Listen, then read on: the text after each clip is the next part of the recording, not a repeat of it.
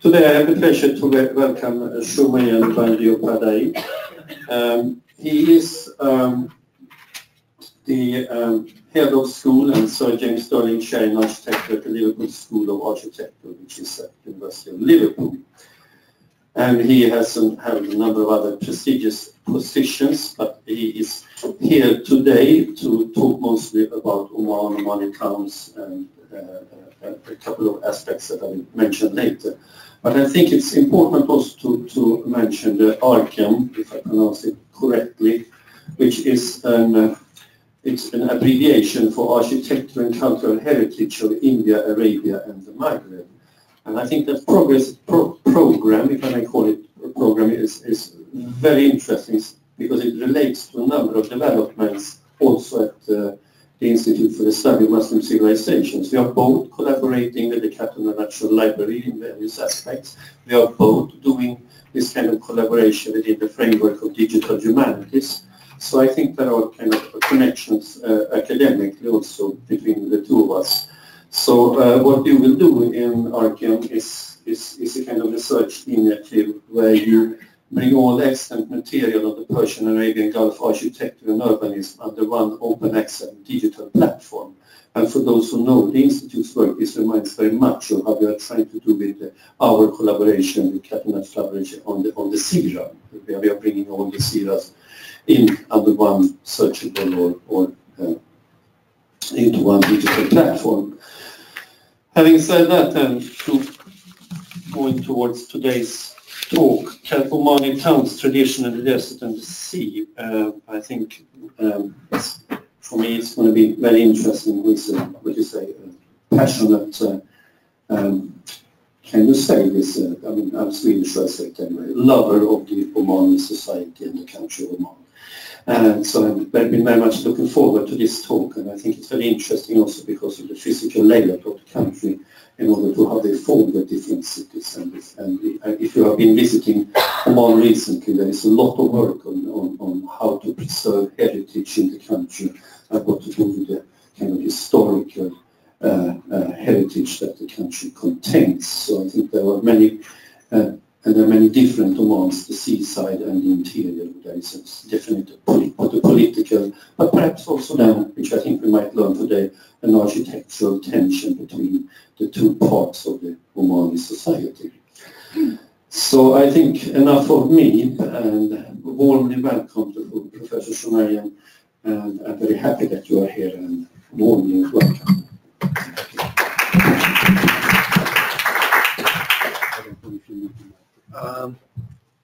I think I'll go without the microphone if that's okay. Can you hear me at the back? Okay. Good evening and thank you very much I'm really honored to be here, and I can see one or two friends as well, so long-standing friends. It's a great honor to be here. I've been working on Oman for some time, quite some time, and I've lived in Oman.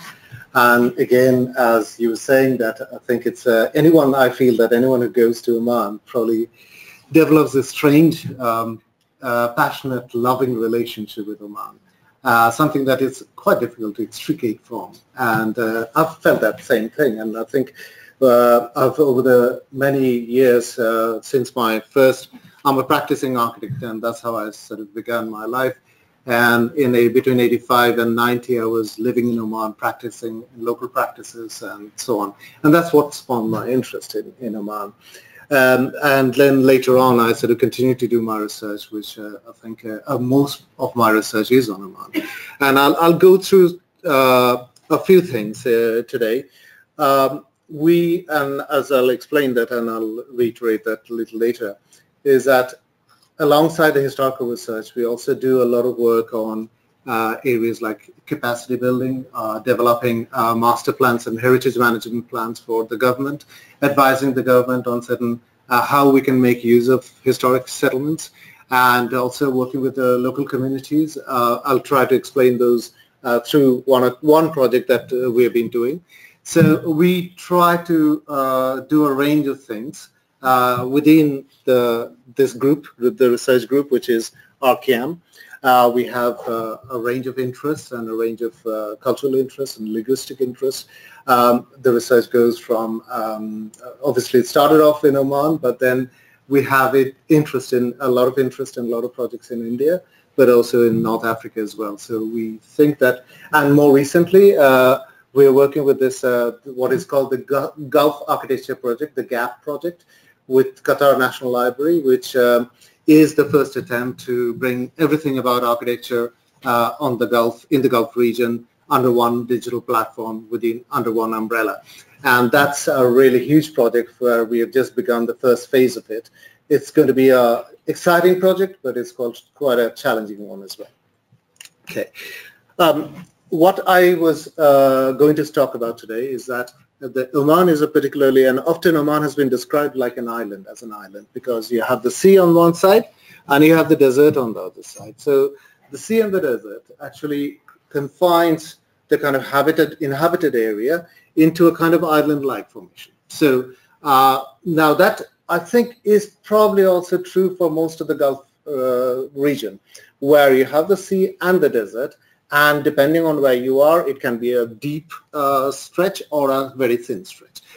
However, I think one of the things that it distinguishes Oman quite significantly is this stretch of mountain, the Oman Mountains, which the western part is called the western or Hajar al-Gharbi, but also it is called the Green Mountains, and the eastern part is this. And they actually stretch much beyond, up to Musandam over here, and then actually up to near about Ras Al Had here.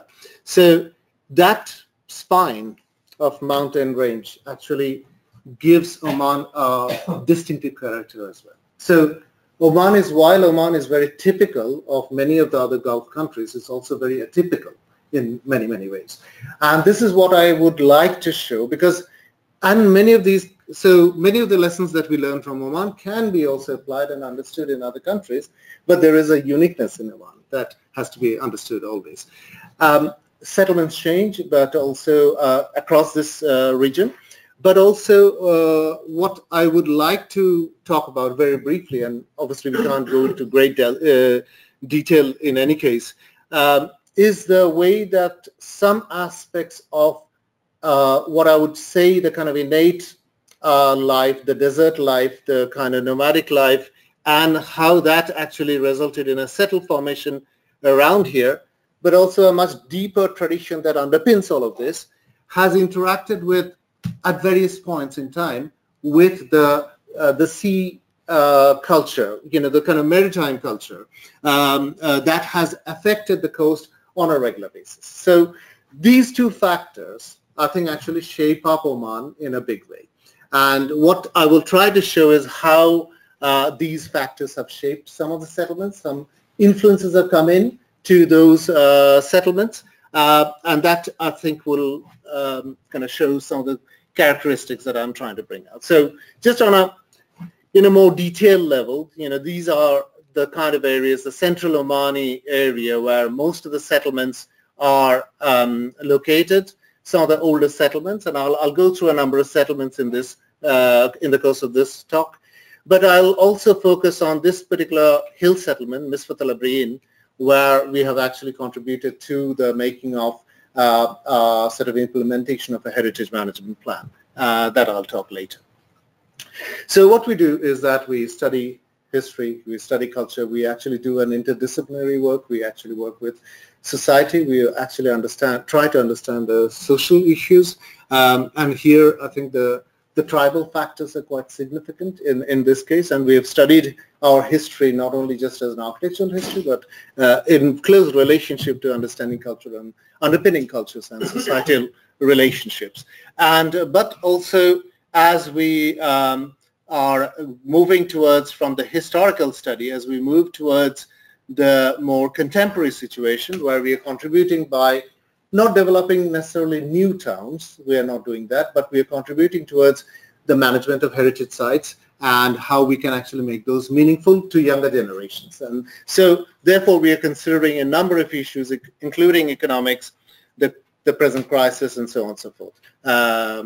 So I will talk about that. Just a very brief one is as was mentioned, the ArCHIAM, we have a website which sort of sums up some of the projects we have been doing, and there are a range of things. Some are in India, some many are in the Middle East, and some in Morocco as well, where we have been working on different projects.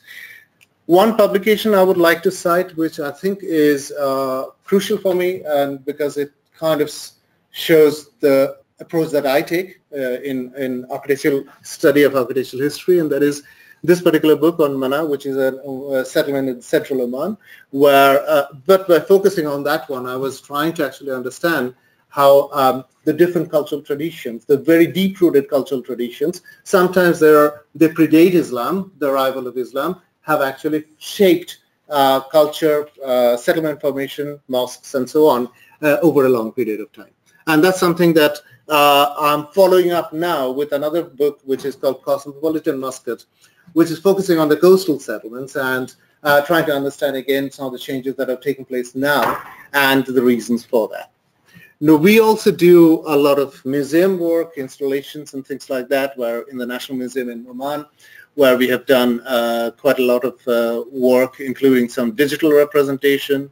These are exhibitions that we have been doing. The right-hand side one is on at MIT, at the American program.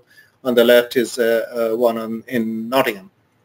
So these, the interaction that I was talking about with far-flung countries is something that has happened in Oman for a long, long time. And I think Oman quite significantly actually can boast of a culture which dates back to 3rd millennium BC or even earlier. In the coast, it is probably around 6th millennium BC when we find some of the early fishing settlements. In the interior, possibly around 4th to 3rd millennium BC. But we have a lot of these 2nd millennium BC, 3rd millennium BC beehive tombs. We have also a lot of evidence of relationships with Mesopotamia. And for example, that in the text of Isar text, we have the possible sighting of a Omani town, which is the Izki, over here, Izki. There's the settlement of Izki, which is reputedly in Oman, the oldest settlement in Oman. And it says that the Pade, king of Kade, who lives in Izki, sent his envoys and also a lot of gifts to Ashurbanipal at that time. And that's probably the first recorded evidence. But this has been discussed in great detail, and I think that is kind of more or less secure in that sense.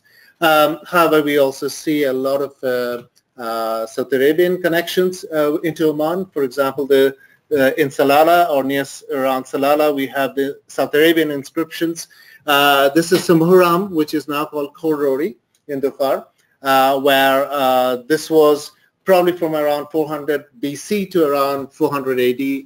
The South Arabian settlements existed and expanded beyond its normal sort of Hadramatic boundaries and into what is now Oman. So this was a port which traded in frankincense and various other goods with the ancient world.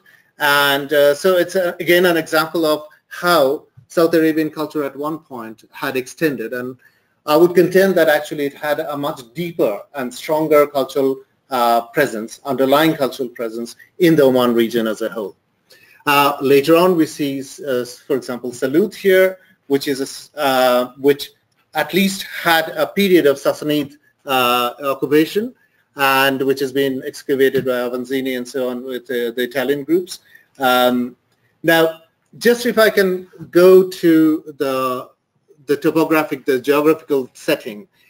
As I was saying, that the Oman Mountains, which is over here with some of the heights reaching about 3,500 meters or so eventually, are right over there in the section. That's the seaside and that's the landward side. So if I'm taking a sort of cross section through this, this is what we'll get. So there are settlements at the coast, then there are settlements just inland.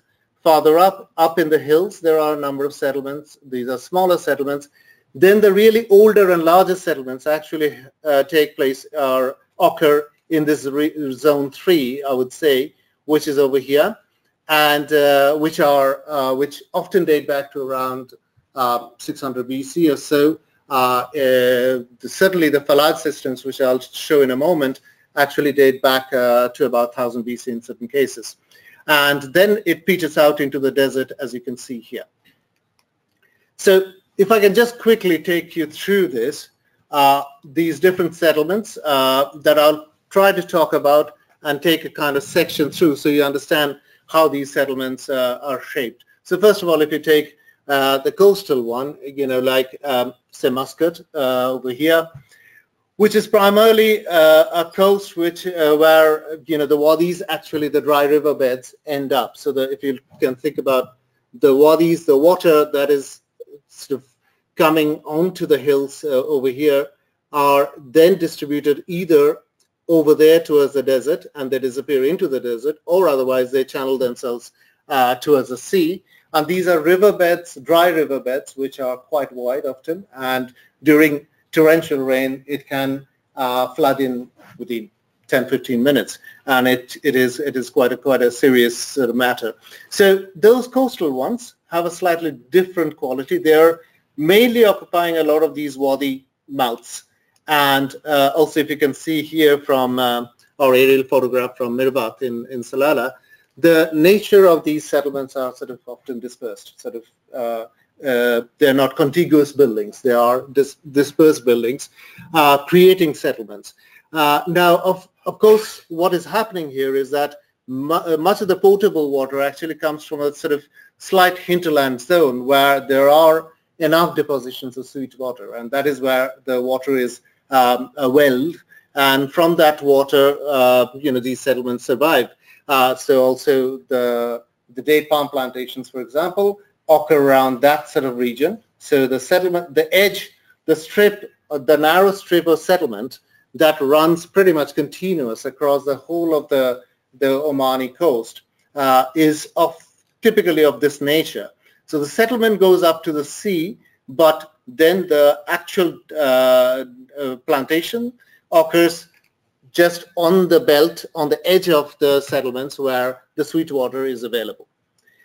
Also, what is happening with many of these maritime trading zones, because in a way, what I'm trying to also say that Oman has got this sort of the coastal area, which is much more outward looking, cosmopolitan, and the interior, which is much more inward looking. And this has been the politics right across the last 200 years, and possibly now even that you can probably see the underlying sort of trends of that. But what has happened is that, so for example, in Muscat, you have, contrary to now the most of the beliefs, that it's not an Arab town, it's actually a Baluchi town, I would say. The majority are Baluchis. There are also other groups and so on who are from the Indian subcontinental region, and they are settled there for a long, long time. So predominantly Muslim, Sunni, but also there are Hindus and there are also Lawatias. Of course, there are this, well, at one point there was the Ismaili sect, and then now they are Shia. So 1864 onwards. But the Baluchis are mainly Sunni, and you see sort of very strong indications how some of the Baluchi traditions are coming into it. Unfortunately, this is no longer there, but many of these buildings have been destroyed. These mosques and so on have been destroyed. One other thing that I would like to suggest is that, the minarets are not a typical part of Omani mosques. It's a unique thing, and therefore, you can see that even in the architecture that there are sort of very telltale signs of this, wider cosmopolitan maritime trading coming in. So even with the mosque that was used for a long time by the ruling family in Muscat to worship, to pray, was the Al-Khor Mosque. Now, if you look into the 19th century images, what you see is a typical Omani mosque. You can see here a little bit of this domical cupola-like structure, which is called the Buma. Now, the Buma is an integral part of Omani mosque. You don't have a minaret in Omani mosque, in Ibadi mosques. So the main sect in interior Oman are the Ibadis. So this is the Al-Busaid prayed in here, and later on, following some of the traditions and the kind of influences that are coming in, we find that minarets are being added. In this particular case, not necessarily as a minaret should be, but it's really kind of indicating an entrance through which you go into a mosque. But you can still see the boma over there. So it's a kind of mixture of different traditions coming in as we see in this particular case. Just before I go into the interior, I would like to say that so on the coast, what we have is a series of wells, sweetwater wells, which provide the sustenance to both the inhabitation, but also the date palm plantations. In the interior, the situation is different. Many of these settlements are actually dependent upon what we call the Falaj system, very similar to the Qanat system in Iran. And some of the oldest ones are attributable to about 1000 BC. So it's pretty ancient tradition. So the debate about whether this was brought over from Iran or not, or whether this was a tradition that had already existed and perhaps refined at some point by the Iranians, if they at all had done that, is a debate that's going on, but certainly 1000 BC has been attested. So what you have is the identification of aquifers. Because of the porous stone, whatever rainfall comes in, that goes into the aquifer, and then what happens is that a mother well is dug first, the first day well, to reach the aquifer, and then there is a horizontal channel that is dug across. So this gallery that is hewn out of the rock actually then takes the water out to the settlement area, and that's how, and then a series of these these air shafts are brought out like this, and the spoils are actually, in order to prevent the spoils going back in and polluting the water, that these sort of embankments are created by the spoil that has come out of the cutting as well. So just in a very small way how the oasis happens, and this is 18th century as the Al-Busaid tribe, the current ruling families, was trying to move from the interior to the coast. They created this, if you like, a miniature of an oasis. You can see this trail of green here, and that is actually over the trail of the Falaj. So the line of the Falaj is marked on top by this trail of trees. And then it comes first to the settlement, which is a fort, or a kind of, it could be called a castle as well, I suppose. It's an inhabited defensive installation where the water is collected for drinking purposes, worshipping and prayers, and everything goes on here. And finally, it reaches the agricultural land, which is here. So you have a kind of an oasis in miniature in this one, in Boshir. In fact, Boshir is one of the very ancient settlements that you see. And then later on in obviously Falaj systems have depended on large-scale investment. Money is, so it's about the kind of accumulation of wealth which has actually supported these ones, so you find that you have settlements like these in Barkat al-Mawz, where in the 18th century, 17th century, and possibly into the 16th century, there was much development that took place, where these fantastic aquifers and aqueducts, water systems, and water channels have been created. Now, in the interior, as you go forward, you have settlements which are sort of on the foothills, as I was describing before. For example, places like Fanja over here, where you have a lot of the settlement at the base of the hill, but also smaller settlements on top of the hill. So in Fanja, you find settlements like this, where you have a hilltop settlement, but the rest of the agricultural land and the settlements are located all around. And this is a typical form for a number of these settlements on the coastal side of the hills. If you go farther into the mountains, and this is one I'm not elaborating now because I'll come back to it at the end to talk about, is hilltop settlements, where there are very small settlements, much smaller, very tight settlements, which are possibly a single tribe settlement in many cases, where settlements have evolved over a long period of time, and those are kind of very tightly knit, but it's also on the slope that they utilize the slope of the hills to create their date palm cultivation. So I'll come back to that one at a later part of it. Then the largest settlements I was talking about, the ancient settlements, the older ones, which are on the inside of the hill, the Oman Mountains, which are at the base, which often have relied on these falas systems a lot more. They've relied on old falas systems. So for example, cities like towns like Nizwa, Bahala, Mana, Izki, these are dependent upon quite ancient falas systems and water harnessing systems. And they have been refurbished at different points in time, as I said, that, with the accumulation of wealth especially in the 17th century with the Yarigas, there was a real revival of falaj digging and falaj restoration. But many of these actually go back to the ancient times of the pre-Islamic times. So you have these settlements like Barkat al-Mauz and so on, which are entirely reliant on settlements on falaj systems. Example is the Bahala, which is a World Heritage Site, where you see the kind of quite. This is the fort, the main fort, around which most of the core of the settlement has come up.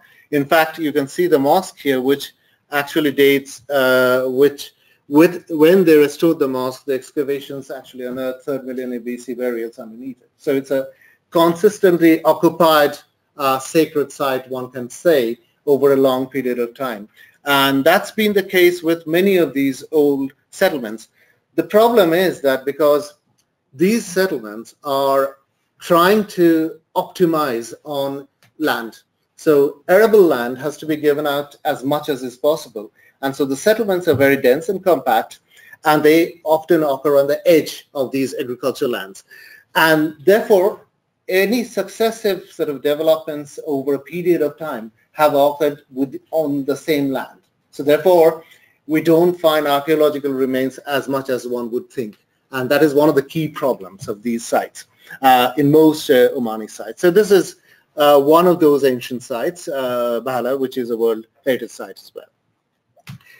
Now, if I go farther towards the coast, you have settlements which are essentially engulfed by the desert. So you've got a whole range of things happening around it, which and a very dense concentration of vegetation, with some of the dispersed settlements occurring there, and then the desert sort of engulfing it. Some examples would be, say, for example, the settlement in Sinau, right on the edge. Now, what's happening here is that Oman has always made a distinction often between Bedu and Hadar. So the settled people, Hadar, and the Bedu, it's not a clear-cut distinction because there are many groups in between, like the Shawawi groups, who are cattle herders of different types. Again, they are not a uniform group, so the sort of spectrum between nomadism and settled population sort of varies quite a lot. So these settlements are actually on the edge of the desert, so therefore they rely heavily on exchange between nomadic people and settled people. So for example, in Sinau, there's a huge market which attracts a lot of the Bedu groups. They actually travel quite significant distances, even from as far as the edge of the desert on the Indian Ocean area, where you have places like Dukum, which is now developing into a major port. Those areas, the nomadic groups from there, come up to Sinau to sell fish and various other things. They sell also, they also have, it's interesting that they always have a foothold in the settlement as well. So they might own agricultural land, they might own date palm, they might also bury their dead they come back and bury their dead in the settled areas. So there are kind of interesting relationships. But all of this is actually underpinned by a tribal structure. So the settlements in all of Oman are essentially tribally organized. That is how the social structure works. And if I can just kind of show you a very quick example of how, say, the Al-Busaid family, the family that is a present ruling family, emerges as a small tribe from Adam, just on the edge of the desert. So Sinao is here, Adam is here. These are the kind of exchange points with the nomadic groups.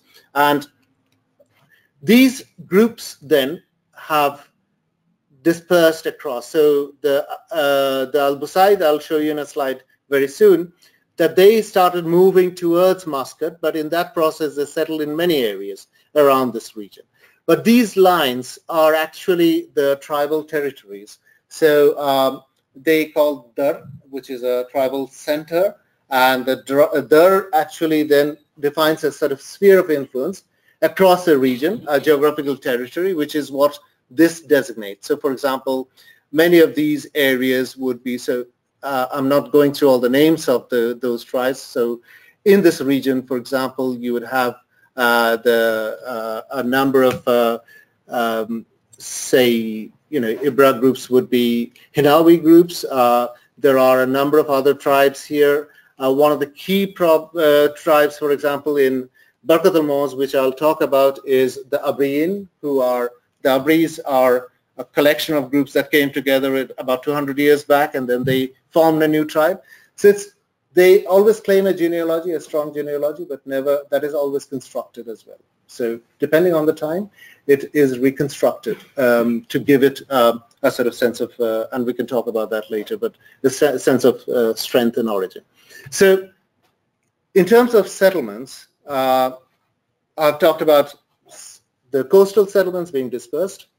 The inland settlements are right up on the hills, are very tight, small settlements, isolated settlements. And then on the inland side of the hill, we have large settlements and large oasis settlements. So if you look at, say, for example, on the hills, what you have is the small settlements having a single tribe. So as I was talking about, Misfat al-Abriyin, here, you have a small settlement which is predominantly one single tribe with a Shawabi group which sits next to it, has a relationship, but otherwise it's the Abriyin who are actually dominant here. However, if you look into larger settlements like Sinao, again on the desert edge, you have these settlements, they all belong to different tribes. And sometimes even within one area, you have many others. But these clearly, the ones that I showed you were this and this previously, these are clearly single tribe settlements, but forming this large oasis as a whole. Here, the large oasis, the medium-sized oasis is formed by one single tribe. Okay. However, if you go to the really big ones, like the Bahla, Nizwa, and so on, where you have many tribes coming together. So the core settlement, they call the Akar, Harat al-Akar often, is actually made up, as you can see from the color coding, of many groups, many tribes sitting next to each other. And they may not, in other cases, like in settlements like this or this, they might not actually form any political alliance. But in this particular case, they will coexist next to each other.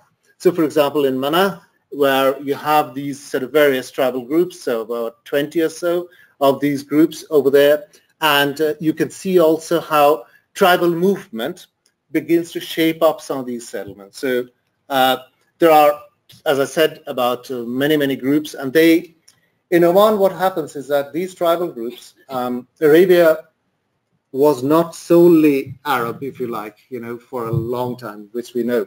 But many of these tribes in Oman actually come out of the northern highlands of Yemen, and they disperse following the Maghreb dam disaster. They disperse one along the coast and then comes into central Oman, and the other one goes farther north up towards central Arabia, cuts across the desert to Bahrain-ish area, Bahrain, Qatar, then drops down into Oman. So you have these two big flows of people meeting possibly after about 500 years in Oman. And so we have this distinction between what they call Yemen and Nizar. Yemen are the people who are coming along the coast and came into Oman directly, and the Nizaris are the ones that went up north through Central Arabia and back into Oman. So Yemen and Nizar, mainly following the kind of the broad tradition of the Adnani and the Qahtani traditions in the Middle East. Now, if I look into tribal groups and how they change settlements, you can see that this Al-Busadi group, again, I'm sort of following them up here. They came to Mana and they settled here in this agricultural land. So when they settled in the agricultural land, they also had tribal alliances and other groups coming in. So the group over here that settled, Mandaris, are another tribe who comes from another place called Ibri. They were in alliance with them, and when they settled, they also settled here. Now, if you can see that what happens at that point, and this is about 18th century, where we have a settlement which should have probably been here. There was a falad system which was based on a spring which came up and watered this part. There were agricultural wells in this area. Now, as they settled down, they had to actually expand the settlement to give something back. So you have not only the expansion of the settlement, and you can see the kink of this street here as well as a result of this, but also they actually create a new well at the far end to actually support this one. So tribal movement is also associated very closely with changes in the settlement patterns, their metamorphosis. Their morphology is quite an interesting one, and this is always what characterizes many of these Omani settlements. So we can study some of these political and sociological changes. So just to pick up that Al-Busadi one, if I can, from Adam, they're moving to Muscat. So they move, that is Adam, this is the oasis of Adam, right on the edge of the desert. And then they're moving up right through, they do Mana, they do Nizwa, Barkat al-Maus, Bahla, and then they go up to Muscat. But in doing that, they also create a stronghold just in the hinterland in Bosher, that old place that I was talking about, in the hinterland of Muscat. And that becomes their kind of major base from where they operate, and if necessary, they can pull back. So they've done it a number of times when there are sort of difficult times that they've pulled back from Muscat, if you like, into that the Bosher area here. So again, this is Bosher, which I was showing you before. So the settlement, the actual oasis, the ancient oasis is there, and Al-Busaid settled here to expand the settlement this way. And they created some really fantastic buildings. There was a lot of interesting politics as well going on. However, I think, so we've talked about this innate tradition of the tribal tradition, and I've also alluded to this idea of the Omani mosques being a kind of distinctive type. Now, here I will try to show you something else that is happening to the interior from the coast. So around 1252 AD, we see this first decorated mihrab in Oman. We don't have anything before that. It drops as if in a kind of fine finished form. And this is the mosque in Sal in Nizwa, where we have this beautifully decorated mihrab with a strong set of traditions which probably go back to very ancient ideas of time and space and so on, with the unending endless knots and so on that are the decorated motifs, and medallions of stars. Okay. But also you can find that there are sort of very strong Iranian influences sort of coming through. Then there is a hiatus of 250 years. We don't hear anything about the mihrabs at all. And then in 1503, 1503 onwards, we have in Mana a sudden spurt of these mihrab traditions. So within another 30 years or so, there are about 26, 27 mihrabs created. And this eventually dies out in 1829, when the last ones we see in the eastern region. But this is a kind of period where there is a resurgence of Ibadi tradition. The Ibadis are a kind of moderate tradition of Islam, which has always avoided any kind of external expression of wealth or of any cultural expression of that sort. So it's, in a way, it's a kind of anathema that we have a very decorated mihrab in it. The reasons possibly being, and there is not much time, but it's possibly there is a range of mystical traditions that penetrate Ibadism at that time. And we can see the influence of that in Zanzibar at a later time, when these guys from central Oman are going, the ulamas are going to Zanzibar and setting themselves up there, and they're talking about some of these mystical traditions. So there is a lot of work that can be done, but nevertheless, it is clear that it's a kind of unusual situation that takes place. However, so that is a tradition that is going on, and possibly an Iranian influence coming in here in this case.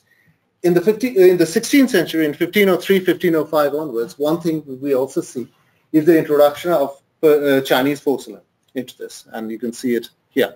Okay, so this is the kind of tradition of the decorated mihrab, as I was talking about, the various decorations. Now, in the Chinese porcelain, the first one is 1503. Now, that 1503 one is an exact match of a shipwreck which has been excavated near the northern end of the Philippines islands, and that is an exact match of the five crescent design, which seems to suggest that therefore that period of production was actually entering Oman at that time. Now, we have done some more chemical analysis of later the shards that we found. And one of the things that happens is that in the early phase, there are very few pieces of porcelain coming in. So that would suggest that it was a rare product that was actually of a special value, and therefore it was put on the mihrab as a display of the kind of attainments and the resurgence of Ibadism as well. There were issues to do with light, the issues to do with issues of knowledge and enlightenment. You know, those kind of traditions were probably underlying all of this. But what was interesting is that this trickle was coming into central Oman, not only just on the coast of Oman, but well deep into central Oman. And that was being incorporated into an Ibadi tradition, as I said, you know, was actually not wanting to display their wealth or these kind of the overt material things. So you have this sort of very interesting connection between that. So if I can, at this point, sort of quickly summarize, and then I'll go into Misrat al-Abreen, and we can talk about these issues again at a later time. Settlements in Oman are shaped by the Oman Mountains. The Oman Mountains gives it a character. It is distinctive, therefore, from the rest of the Arabian Gulf area. You have coastal settlements which are very dispersed, and they're spread out. They're not necessarily defended settlements. You have then within that sort of small fortlets or sours they call, you know, within which if there is at a time of strife, they might actually concentrate their cattle and everything into those. And that is how, and these would be tribe specific. But generally the settlement is a dispersed one. Up in the hills, the settlements are very small, but they are also single tribe settlements. Down on the inside, on the desert side of the hills, you have large settlements, defended, but also they are in a way cosmopolitan, because they bring together a lot of tribes from different sort of backgrounds and traditions, and they coexist. So within that, this tribal dimension begins to not only shape the settlements in central Oman, but also they penetrate deep into to the coastal area. Now, go out to the coastal area. Now, the coastal settlements are also strongly shaped by other traditions, like I was hinting at the Baluchi tradition here, but there are the Lawatia traditions, there are the Hindu traditions. You have even later on, by proxy, a colonial influence coming in at the late 19th, early 20th century, where you have buildings which are shaped by some of the colonial things that were happening in India, for example. So you have this sort of maritime tradition coming in. Another thing, an ancient maritime tradition was the mihrab, which was, I was saying that in the middle of the 13th century, they came in as deep as central Oman. And in Nizwa, we have one of the first examples of that penetration. Farther on, we have this influence of, again, deep penetration of these, the trading relationships, shaping up the mosques of most of central Oman, where we have these 29 or so decorated mihrabs, and those are essentially kind of creation of these kind of Mediterranean traditions. So I will now go to the other side of things, which is about what we are doing with settlements like these. And I'll talk about this one, Misfat al-Abreen, up in the hills, which we researched, and we then developed a master plan, and then we are now building the first phase of that project, which is university sector is quite a unique thing, but we do that because we strongly believe that the knowledge we can bring in that no other entity, including strong, say, consultants, can actually do that, because we can bring in that strength of knowledge which others will not have access to.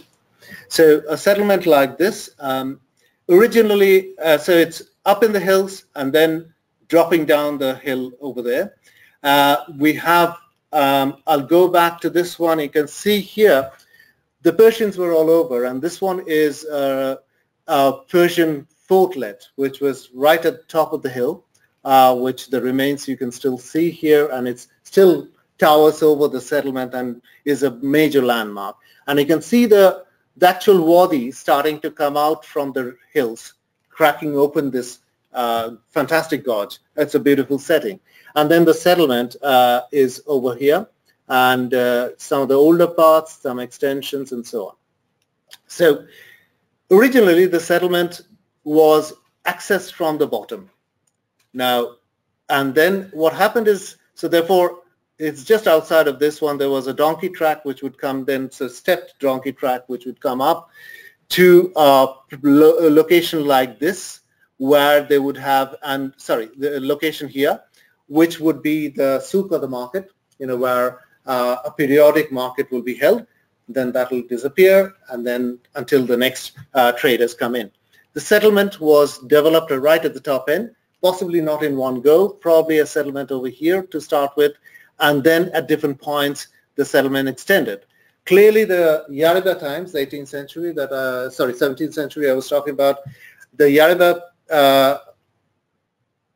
developed a lot of resources through their Indian Ocean trade, so East Africa, and the wealth that came back created and supported a lot of settlements, and that also supported a lot of falaj digging in this process. So there was a kind of resurgence of falaj. So you see a falaj system which was revived. It was there, but it was revived, so which will have been an ancient one. And so the original settlement, much more older settlement than this, actually was very close to the source of the falaj, which was, there are three types of falaj systems. So one is the aquifer one that I talked to you about, which is the ancient one they call the Dawoodi falaj. The other one is Aini falaj coming out of a spring. Okay, and this is an Aini falaj, so it comes out of the rock as a spring, and then that water is harnessed. And then the third one is where you have the dry riverbeds I talked to you about, the wadis. Then when it rains, the wadi fills up, and then there is a channel to take it off the water, the main bed, and to then use it for agricultural purposes. As you can see that the wadi systems, the Ghaili falaj system, is an intermittent one because it depends entirely on rain. Whereas the aquifer system is more reliable because the water is there over a long period of time, and there are ancient reservoirs, so they can tap into that. The spring similarly is there, but the Arabic tradition is that springs periodically disappear and reappear. So there is a problem there as well. For example, Zamzam disappeared for a period of time and then came back again. So those traditions are very strong in Omani culture as well. So initial settlement access was here, the souk was here, settlement up here, and the cemeteries were over here. So in the 70s, as Oman started to make a journey towards the modern era, it's created a dirt track which was there till about the mid 1990s, which brought people back here this way. So what the settlement, which had a back here because the cemeteries were at the back, the settlement had a back here, then suddenly flipped around, so it became the front, and then this became the back. So you have this sort of tension between these two areas. We know, going back to the Yaruba times, that there was already a settlement as deep as this, because a couple of these houses here actually belong to one of the walis, the governors of Sohar, who was appointed, and a person from this place, but who was appointed by the Yaribas to become a wali or a governor in Suhar, and then he created his large mansion over here. So it was there by the time this set of water channels came up over here. So this ancient settlement, which had a back and a front, suddenly flipped around. So we are actually looking into a slightly different kind of front and back. So we studied all of that. We developed a sort of detailed plan of everything. We studied this ethnography. We studied land functions. We looked at how, so for example, this is about agricultural land ownership and how they can tell a story of ancient ownerships and things like how many of the Yariba rulers and later Al-Busaids as well held land by proxy in many of these settlements. So they wouldn't actually directly hold their land, literally by them, but they would be operating through agents. And that happens in many of these places. So you'd have names which refer back to some of these past ownerships and so on. And all of this, therefore, is ethnographic work, historical work, social, tribal work, and then understanding the architecture, of course. And then, so different houses belong to different sort of factions of this tribe, Fukut.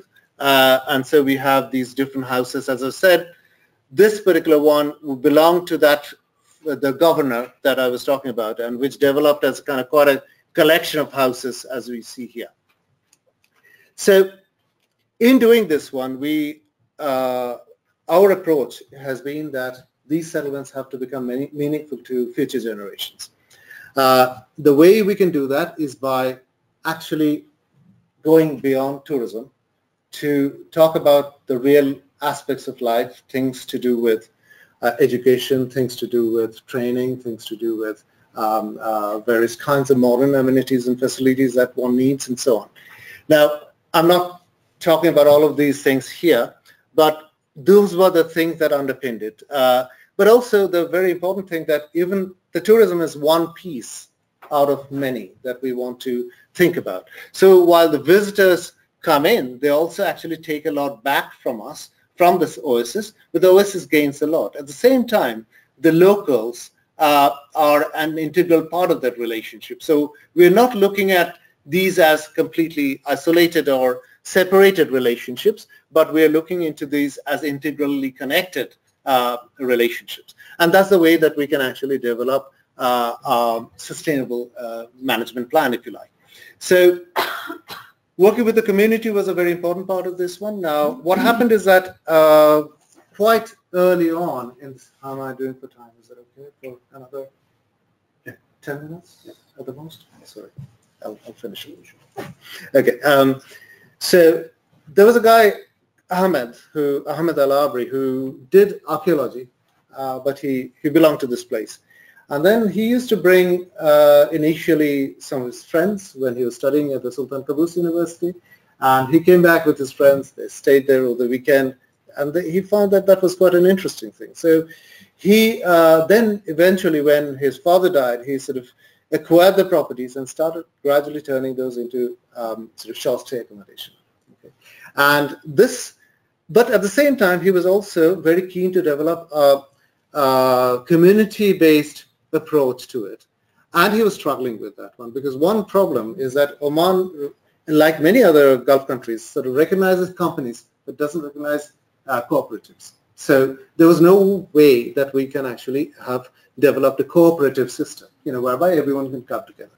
And also there was this sort of threat of tourism, because everyone was opposed to tourism. So the people who lived there around that time, say about 150 or 200 people, and the rest had moved to new houses but still had a stake here, they were all opposed to it. So gradually and also the community was at loggerheads with the Ministry of Heritage and Culture, Ministry of Tourism, two key players. So our role as we came in, and we were warned about that our role was to create that bridge. If the bridge worked, it will work. If it's not, it wouldn't work. So, and it has been, there's been a case in the late 1990s when there was an effort made, but it didn't actually work because we could not make this happen. So it was a complex process over 5 or 6 years of actually building that relationship with the community, and also working very closely with them in order to get this consent on things that we were developing. but also developing the structure of a cooperative. So we worked very closely with them. We then made the representations to the local government and so on to develop the cooperative structure, and so that it can become gradually accepted and incorporated into it. So, and also the dissenters to this whole process, which were, say, about, only 5 were there when Ahmed started, and the rest of the 150 were opposed to him. Now we have probably the other end of it, where 3 or 4 are opposed to it, whereas probably about 100 plus are really behind it. And so over the last 2 years or so, which is good and bad, is that notwithstanding the master plan we have done, people have gone on and developed their properties in a particular way, which is good because they have taken this initiative now, but also bad because it actually does not adhere to the morphological structure that we wanted to keep of the settlements as well. So there is this problem that we are facing, but we developed this, the cooperative structure, and also given the particular political structures of the country, and for other Gulf countries, because we are hoping that this can actually become a model for other countries as well, that how do we actually integrate that back into the ministerial structures that they understand it. So as I was saying, that community development, training, and so on, we have been doing a number of workshops. Sometimes we are presenting the work. Here we are presenting the work about how we understood the relationship. In other cases, we have actually done, I'll just go forward to one image here. No, sorry. I think I'll come back to that later. So we are developing these various things, and we have, I'll show you later that we have done also a number of workshops with the local community, children, women, and so on, to develop that understanding a bit better. So one key problem was to do with tourism, was to do with traffic. If you go on an Eid holiday time, it is absolutely chock-a-block. Local people can't actually park their cars. It's a hell of a problem. So one thing that they wanted is to actually address this. So we did a traffic management plan, and to also therefore bolster the economy of the livelihood and the kind of support of the cooperative that we are trying to create. So we can park down at a lower level of the hills, and then we can actually then take them, the co-op can actually ferry them up to the settlement, so therefore there is very little of an impact on the settlement. We also looked at all the study of the historical work, the social work, and the ethnographic work actually fed into some of the understandings of the sites that we worked on. So therefore the master plan that was developed, which included sort of car parks to streets and passages and everything else, and the various parts of the buildings, the settlement, various parts of the settlement, we developed that on the basis of some of the understandings that we had already achieved there. Now, in the master planning, we then created areas which will then avoid any kind of, the issue of privacy will be retained, maintained, and so we can, without signage, we can actually work this settlement in terms of tourism, in terms of developing the traditional practices and so on further. We also looked into sustainable energy generation. We found out the ways in which we can, and we costed these things out so that we can introduce the various kind of sustainable practices that can help take this place off grid, if you like, in a carefully calculated way. So then the master plan, this is the traffic management and the things that we were doing on with that one. One thing that happened at that time, the oil prices went down.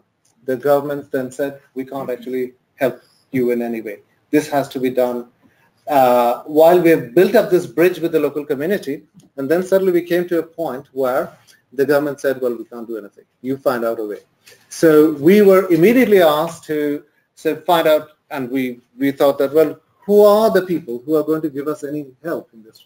So we identified a whole list of groups, even within the government sector, where there were provisions for, say, SMEs to be supported, for provision for, say, in the context of a heritage structure, where support can be achieved, gained from the Ministry of Heritage and Culture. So we tried all those options and brought that again back to the ministry, but also that opened up an opportunity for talking to other non-government bodies.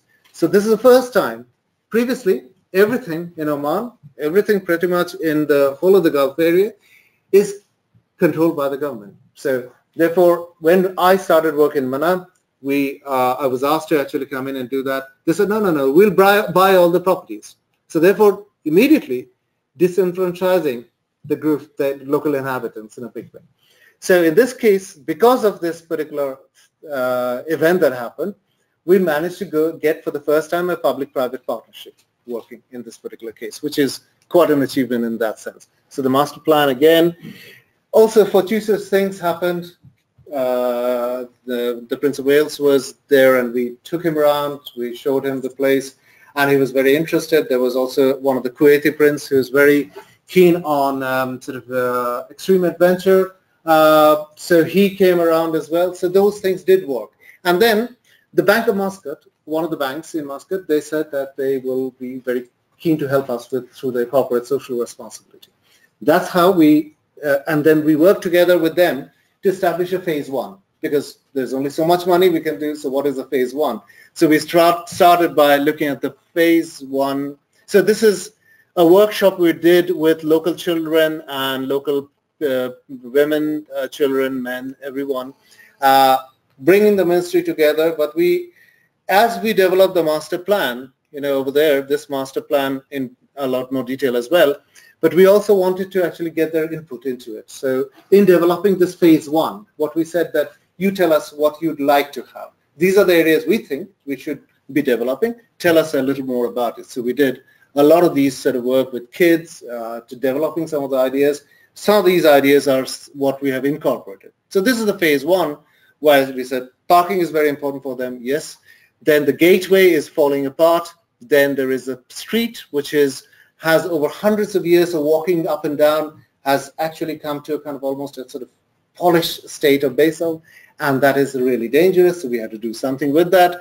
But also we looked at this area where we thought a training in local culinary skills would be really good, so we developed, which used to be a sort of tanur. It's called the Harat al-Shua, where you make the meat during the Eid festivals, but also there was a bread making place, so we wanted to revive that. There was also an area where we thought that it would be great to have some kind of food court which would be run by the locals. So we did that in this phase one. So these are some drawings which I'll quickly run through. The gateway was falling apart and we had to do something about this. So the main gateway, which is coming up from the car park, where we obviously conserved that, but also the next building, which was abutting against the rocks, we wanted to convert that into some kind of information. So anyone who comes there also understands that, and this is the situation currently of that place. And so we developed some kind of a sort of information place, but all run by the local community. And this is the Harat al-Shua, which is where the tanur is actually currently operating. You can see during the Eid what happens there. It's a very tight space. So we wanted to retain that. We wanted to retain the quality of that, but also develop the space here and the buildings over there. So this is where this is the bread making place. There was something here. So this is the state of it, and we are beginning to make that. So currently work is on site, beginning to separate the material that is valuable and can be retained, material that can be then taken away, debris that can be taken away as well. So these are various buildings which implies predominantly traditional material, but also introduces one or two new architectural interventions as well, should I say, because I think it is very important, and I strongly believe that the world it has to represent the world that we are in. And I think the world is not about just an ancient tradition, but it's also about today. We are both, we are straddling these worlds. And I think the architecture has to represent that straddling of those two different worlds or many worlds. And this is where I think we strongly believe that adaptive reuse, where we can carefully manage interventions which are of a contemporary nature, but keeping with the spirit of that place, has to be introduced. So these are some of those things where we ended up looking at traditional materials, but also very carefully introducing modern materials in the sense of like how do you pigment a material, because otherwise you can't actually work with, say, if you're using a particular kind of mixture composite of, say, clay and say cement. How do you actually make that work? So those kind of things were used here. So really running through some of those things to come to an end. So just to sum up, I've talked about the diversity of settlements. I've talked about the social complexity and the cultural complexity of that place. And I think it's very important also to understand that these places, in order to intervene in these places, we have to work with the knowledge of a developed knowledge of this area. And many of the interventions and previous work and a lot of the work that is going on as well now actually does not do that. And this is what we're trying to amend through this work. We worked with the community, which was, I think, is a very important part of it, their aspirations, their directions, and we have to actually shape up the settlements which attune itself to both the contemporary needs but also the traditional, the qualities and spirits. Thank you very much.